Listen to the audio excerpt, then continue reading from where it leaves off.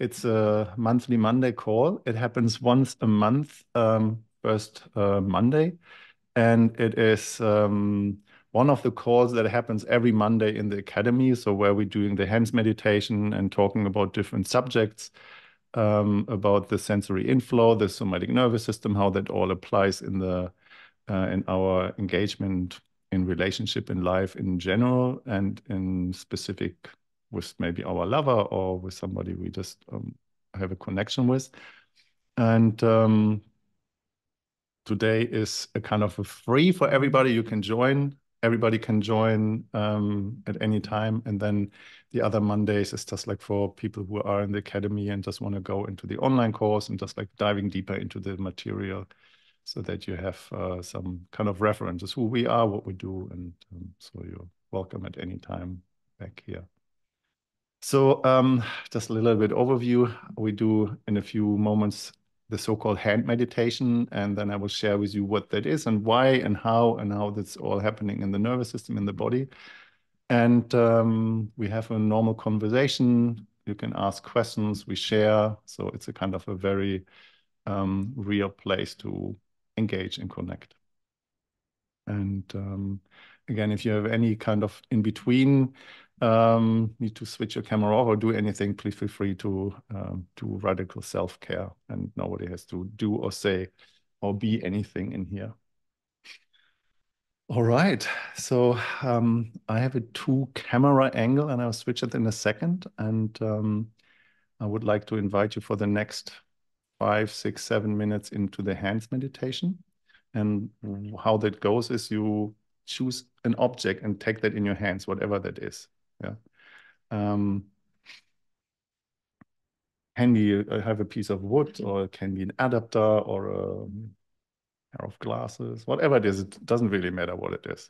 Important is that you sit on a chair, relax. You can lean back, or like you, Ingmar, you lay down, or whatever works, so that your spine is relaxed, your shoulders are relaxed, so that your body knows you're not doing any work. So this is the less work that you can literally do. So important is that you're feeling comfortable, a little bit like you're sitting on a beach chair and just like getting ready for some relaxation. So I will take a cushion on my lap, and why I do that is that I can lean my elbow, and then now I switch my camera. So I can lean my elbow on my arms, yeah, and so that makes my shoulders more relaxed. And I have an object here in my hands. So the camera just a little bit. That's it. So gotta have the weights there in the back side. So it's an evidence that I work out. And what we're looking for is the sensation in your hands. Yeah. So when you have that in your hands, you literally can feel some tactile information. So the temperature, is it soft? Is it solid? Is it smooth or rough? And what we're looking for here is a specific sensation in your skin. It's more like a tinglish electromagnetic sensation, more like a feeling, yeah, a sensing. And what the mind normally happen does in the first place is just, you just give it a name, you know how to use it for or what the purpose is. But the intention is that we go on an exploration, and just with your hands. So I'll switch my camera back so that you see what I do. And you just start to play with it on your hands, just like maybe just like your palm or between your fingers, or maybe your fingertips or the backside. And you can either hold it with one hand and move the other hand over like that, or you just like use it, one hand relaxed and move the hand over it. Important is that you just choose the action for yourself, so that it's not me telling you what to do or how to do it. The importance here is that you go really slowly. And I like to say you just slow down your speed by half and Slow it down by half again. And when you find a spot somewhere on your hands that feels pleasant, maybe even pleasurable, and I invite you to stay there and just to feel.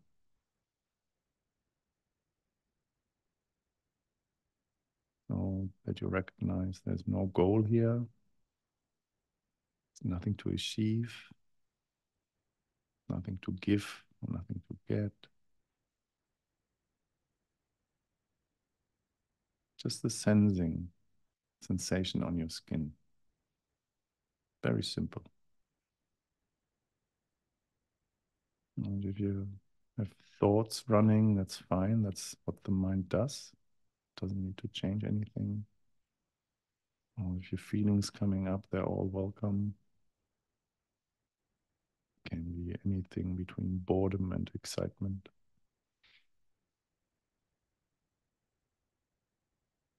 And experiment with keeping your eyes open or your eyes closed, exactly as you like. We do that now for about 5 minutes. And you just allow yourself just to tap in and just to feel.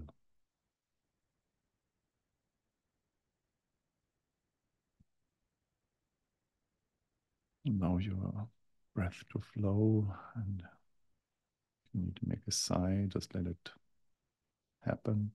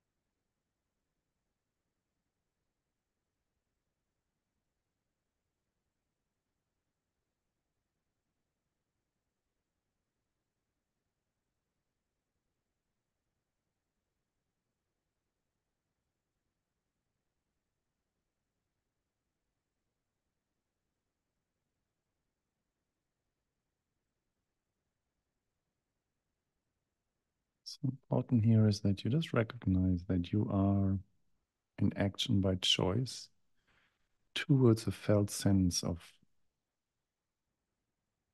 pleasure, maybe.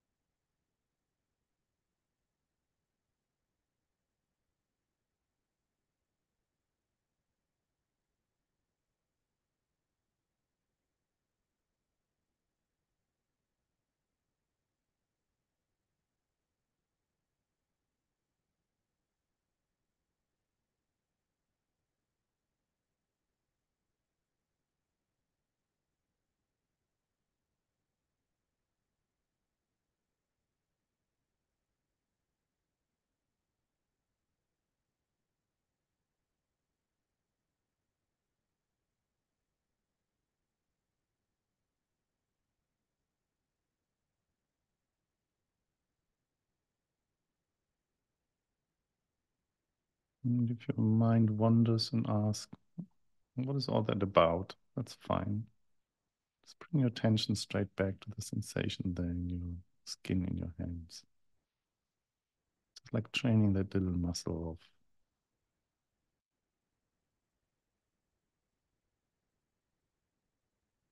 being aware what happens there in your skin.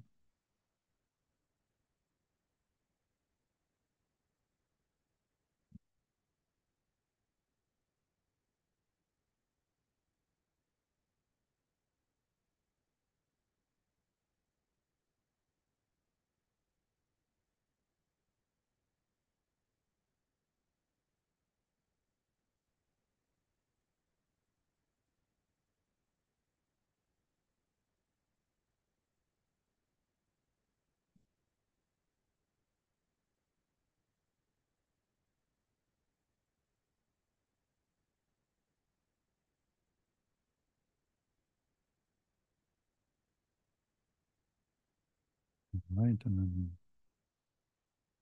slow your movement down till they stop. And just stay there for a moment.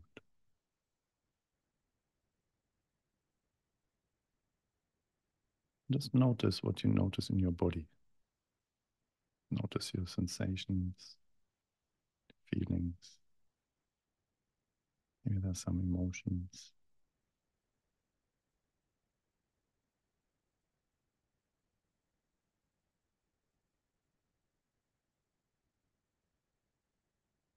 Maybe there's some memories. That all of you is welcome.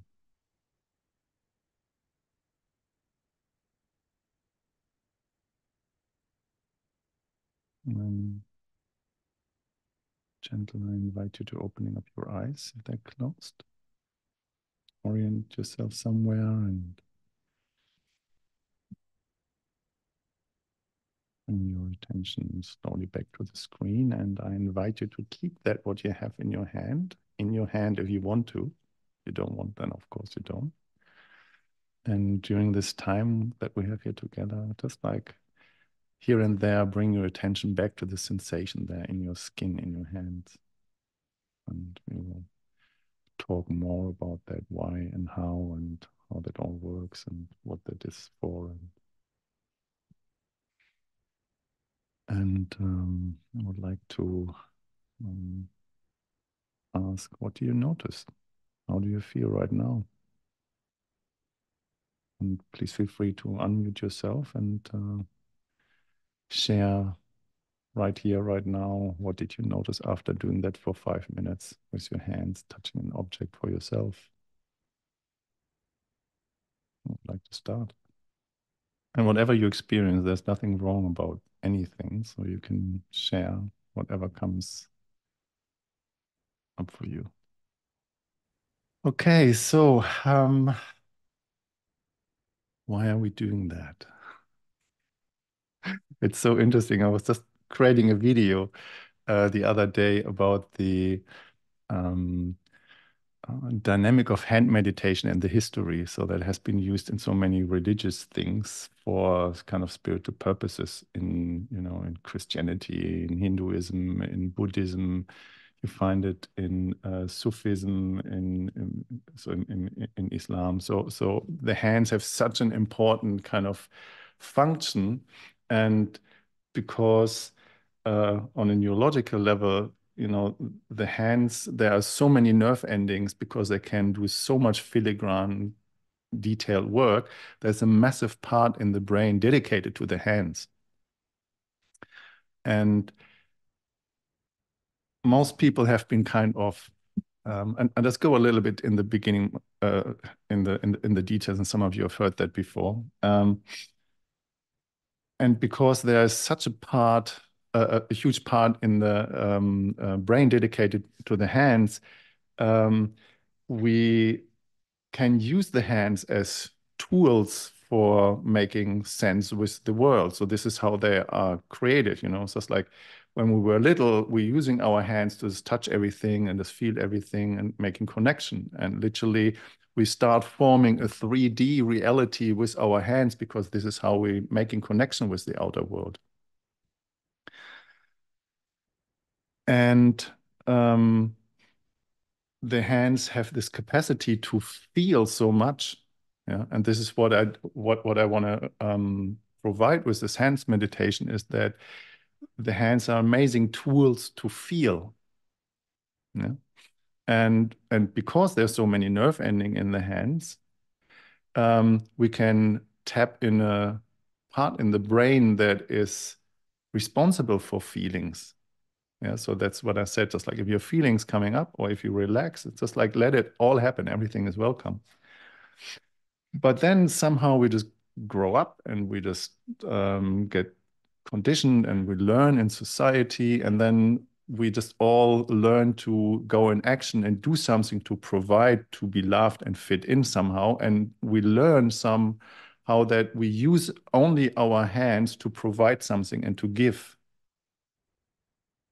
And what I want to do with this hand meditation is giving people the opportunity to tap back into the possibility to use the hands to receive and to feel.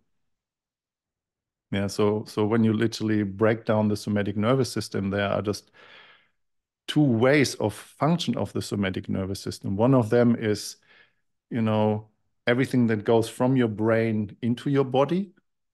Yeah? And then there is a function that goes from your body into your brain. So the information from the outer world into your brain. And the hands have a massive role to play in the somatic nervous system to get information from the outer world.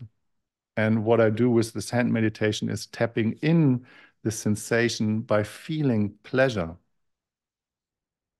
So what that does is you release, when you feel pleasure with your hands, when you touch an object, you release in your brain central oxytocin.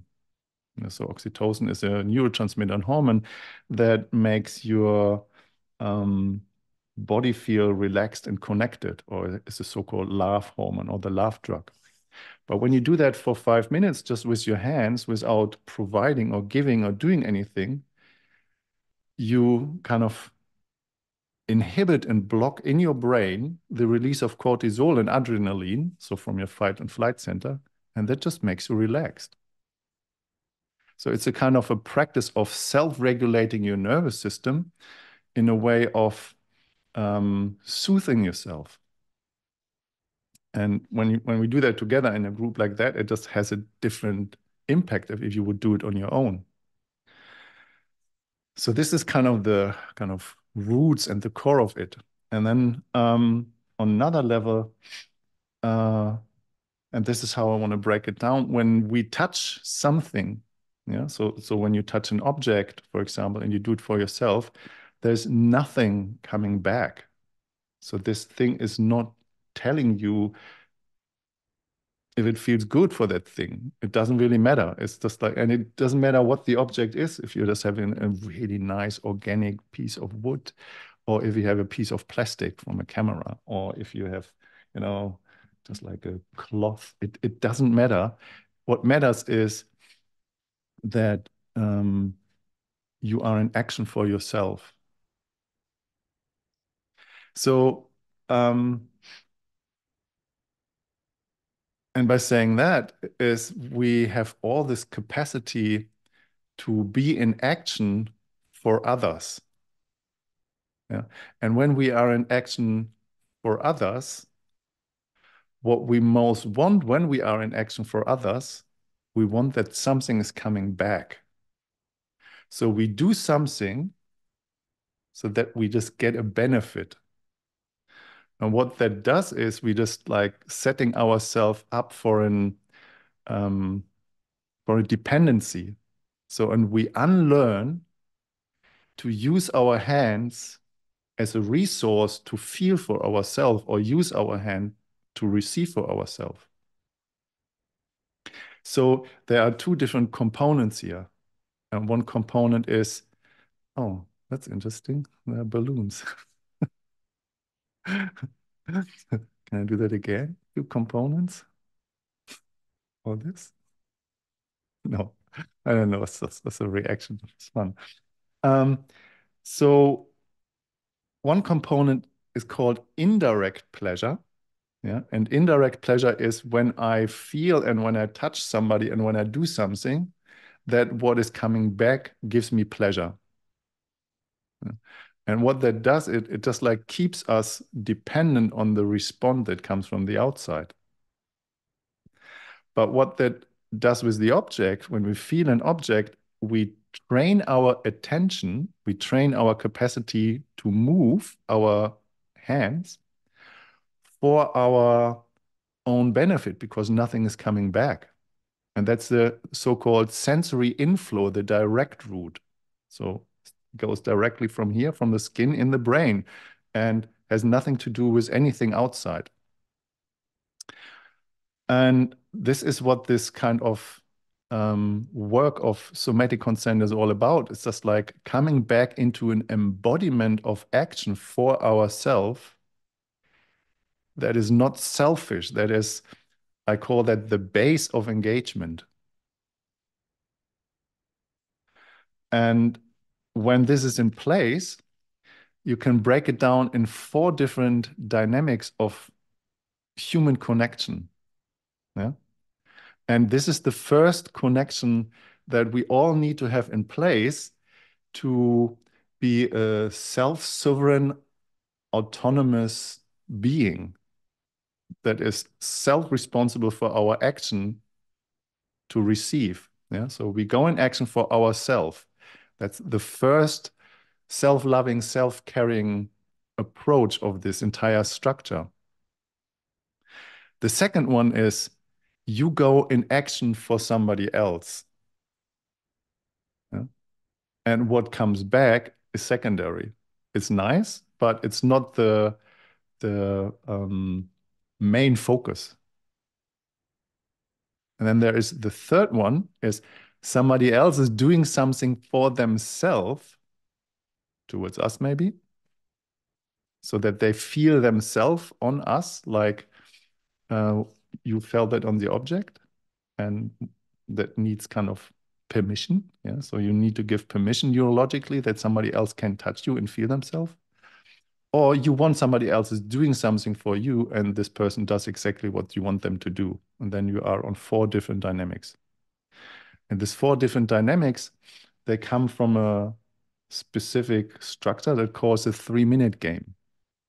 So I've written a book about that. It calls the Orgasmic Blueprint, where I've broken everything down in detail about how it all works neurologically and how it's all functioning in the body and in the nervous system, and how to use it in relationship and how to use it professionally, and there's an entire communication system behind that, how to create a request and how to create an offer or how to make an invitation.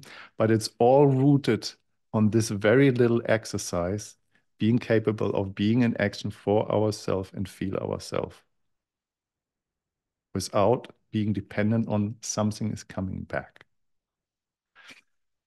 So that was it in a little nutshell. And I would like to opening it up for questions, responses, ideas, sharings. Um, David is playing with that for a while. Anne-Marie is already since 3 years, part of 4 years, maybe part of this thing, and has been using it a lot. And any question, any comments, very welcome. Let's have a conversation about that. So when you having a boundary crossed, and I mean, Yes. I can say that from a place of um, privilege because I'm strong enough to protect myself and say no. Somebody's crossing my boundary, and I said just no. And I say that with discernment. I say that very clearly. They said no. And this person is continuing maybe to test my boundaries or just like want to see what's really behind that. The next time I say no, I will say that with anger. Stop it. Yeah. So to express your boundaries, you need your anger. Yeah. Of course, in an appropriate way. When a kid is doing that to test your boundaries, you're still in a position of power. And so, but what I want to say is, sometimes it's really important, specifically in relationship, if boundaries and limits maybe not really clear. because many people who are in relationship, they haven't really cleared their boundaries and their limits. It's actually sometimes good to get your boundaries crossed, because if you don't get your boundaries crossed, you don't know where they are. And if you are a self-responsible adult and you feel your boundaries getting crossed and it happened again, um, it's a good thing to have a conversation. Hey, this happened now the second time or the third time, and I think we need to have a conversation about that. So I feel like my boundary got crossed here. I have not said no, or I just took the weight anyway. But I have a limit and I can't do that. And can you please ask me if it's possible, if I can do it? And if I say no, I want you to respect that. The thing is, when I'm sharing about the four pillars, where the first pillar is self-love, self-care, and then of course you need to ask for permission, and then you create an agreement, and the fourth one you just give your gift, just like love and care for others. So if the first one is not in place, none of the other three exists really. And the first one in play is you're responsible for your limits, for your boundaries. You're responsible for your desires. You're responsible for your feelings. And you need to take ownership of that. So this is the first one to come in place. The same thing like touching the object, you're responsible for your sensation in your skin to feel pleasure while you are in action. And if this is not in place in your nervous system, and I just speak that more, I say that more in general ways, so if this is not in place in somebody's nervous system, they are dependent on somebody else's response. Yeah, the thing is with this little thing here, it's a little bit like a brainwash, it's a biohack. What it does, it shows you where stuff is not in alignment, neurologically, emotionally, physically, and in relationship agreements. And then it's your responsibility or everybody else's responsibility to clean up all these disalignments, because you just start to notice just like, wait a second, what's going on here? Just like, am I saying it or am I swallowing it?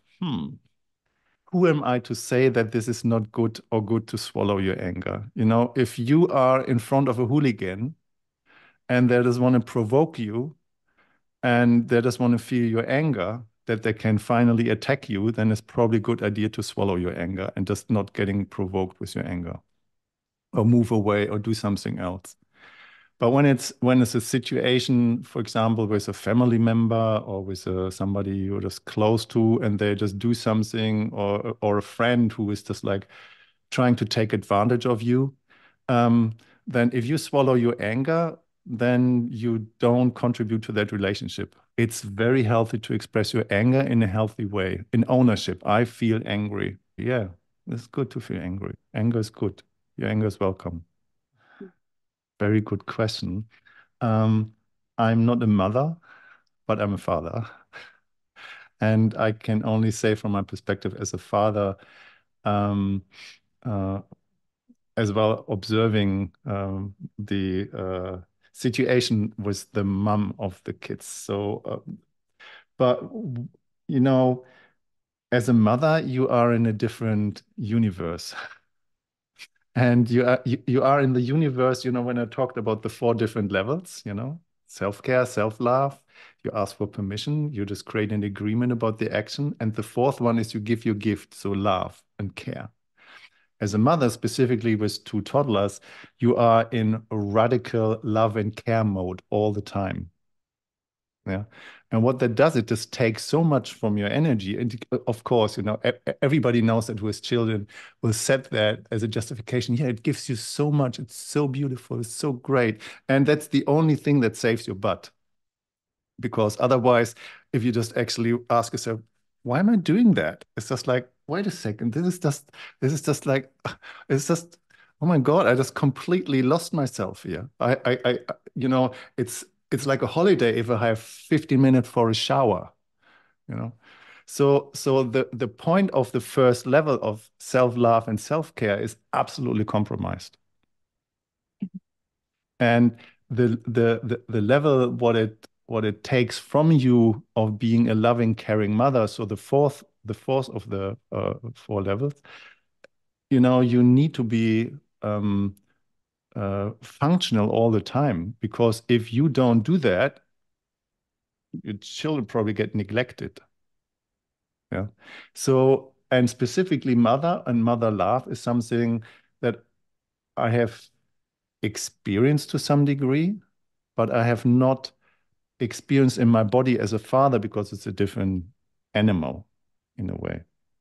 If you're overstimulated with this constant thing of self love and self-care through the sound and everything else, it's in my perspective an indicator for a lack of self-love and self-care and having space for yourself.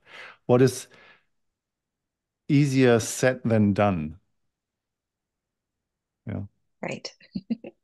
What the prices that you will pay out of that, and of course, it's just that you're in constant giving mode and you constant providing mode and you constantly put your energy in and you just give what you have. And there is this saying with every child energetically cost you a tease. Yeah, energetically. And you know, it's an art form, um, creating a relationship agreement with somebody you have this children with, who might be as well kind of in a way caretaking or providing or working or whatever the situation is, I can't tell. Um, to have the right agreements to say, hey, I need space now and I need space for 24 hours and I need self-love, self-care. Otherwise, I cannot provide any longer. And what the price is, if you can't do that, you will end up on a burnout.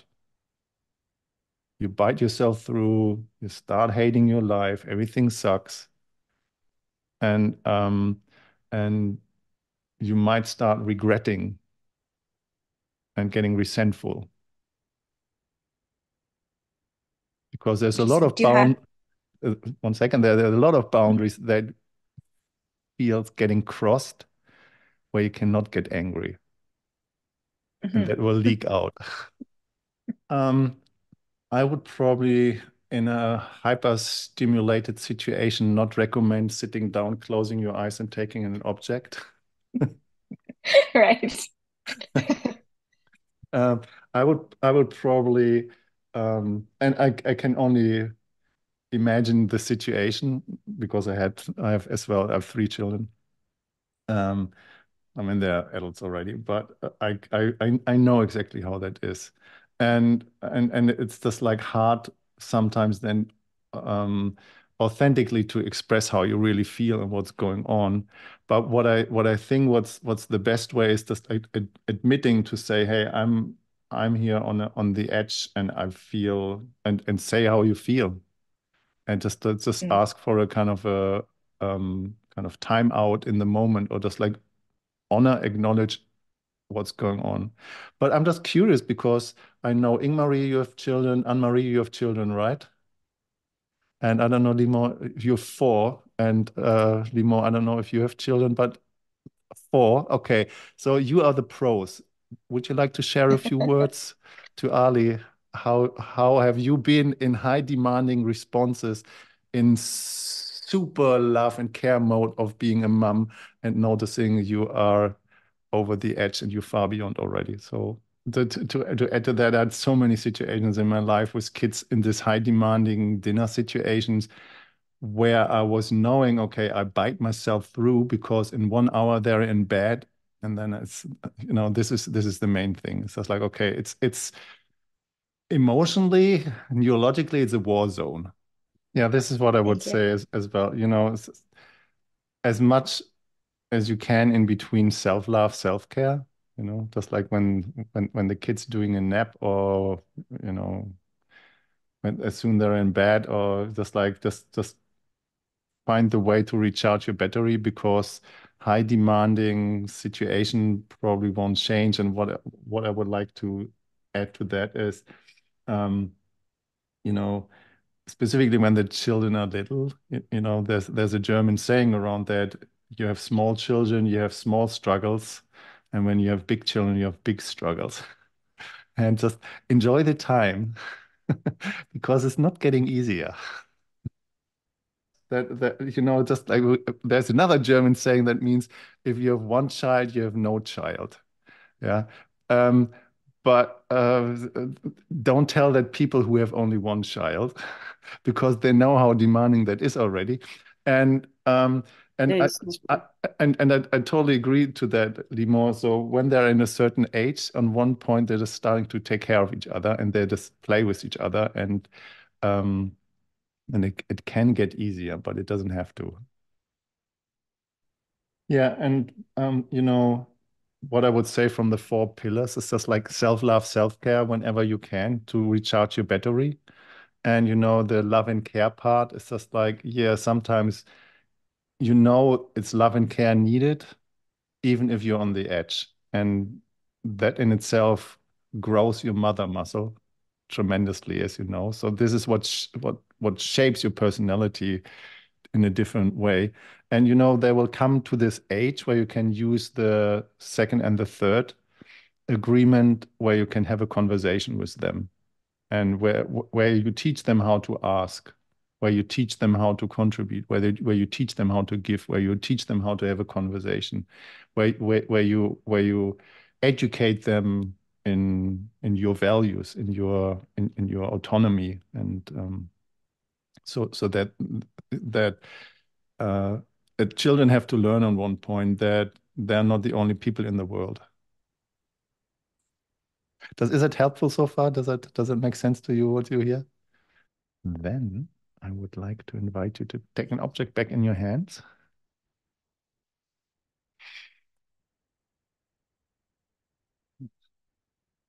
and so emotionally and mentally, just like let the last hour kind of um, go through and reflect on that, what you have heard, and some stuff you might have resonated with, and some stuff you might not. That's all fine. And important is that this kind of little exercise here is um, the foundation or the base of self-love and self-care, And it's the reminder in your skin that there's times in our life where we have to put ourselves first, and that we know how to put ourselves first. So going in action for ourselves.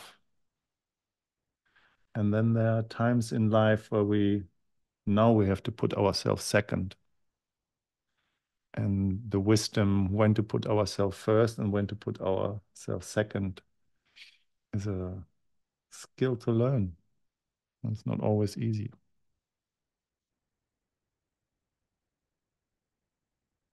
Because if we put only ourselves second, we burn out. And if we put only ourselves first, then we're just becoming um, self-absorbed pricks.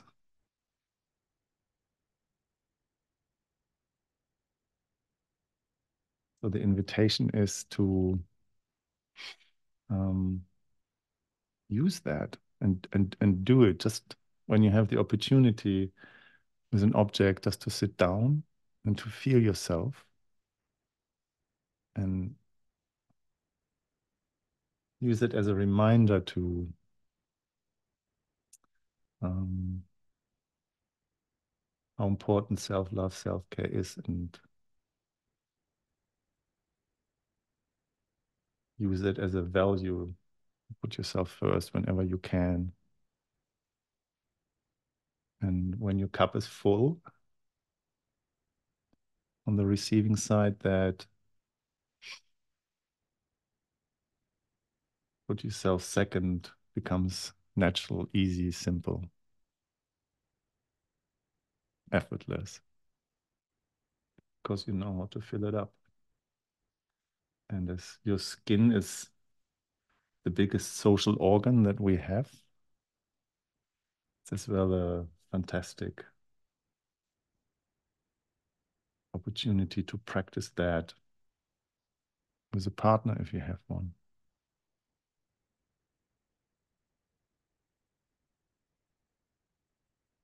And if you don't, these beautiful tentacles on the end of your arms are always there to remind you.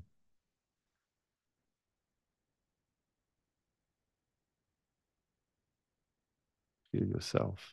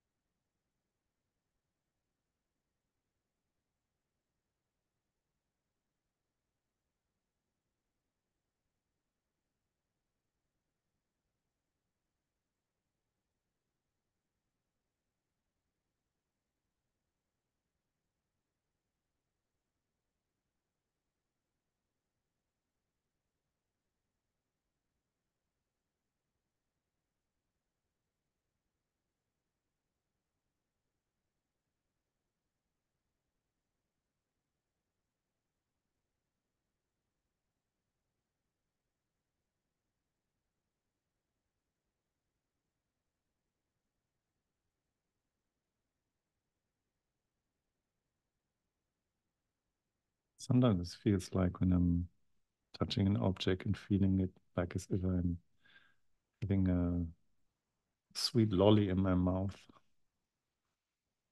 So beneficial. I love that. All right. So slowly and gentle, drink that all in, let it all sink in, that this is yours, that belongs to you. It always will be there. It always was. And I hope that this is a reminder to come deeper into your own body and enjoy yourself whenever you can. And I would like to go in and check out what's your takeaway, what resonates with you, and anything you would like to have more of, or whatever you want to say, would like to start. Okay, then I want to say thank you for joining today. This will go on every Monday, every first Monday in a month. Hi, Nicola. Hey. Feel more than welcome to come back every first Monday. Bring a friend if you want to. There's as well an opportunity to join every Monday if you want. So that's the online Academy on Somatic Consent. There is as well the book and the courses and all the details about what we're doing and what we're talking about. If you want to dive deeper, please feel free to reach out. And there's as well on every Wednesday at 7 o'clock the hands meditation where some of you join. And thanks for joining today. Appreciate that. Thanks for spending time together here. And I just noticed there are just like a few different nationalities. Just German, Italian, Swedish, Canadian. So it's very diverse and international, even in that small group. So I like that. Okay. Have a beautiful evening and see you next time. Bye. Thank you. So thank you so much for joining today. I hope you just got something out of it that you would like to share in the comments, or if you have any questions, feel totally free to drop that. I will personally answer them, and love to see you on one of the live calls. You find the link as well in the description. Much love and take care. Bye.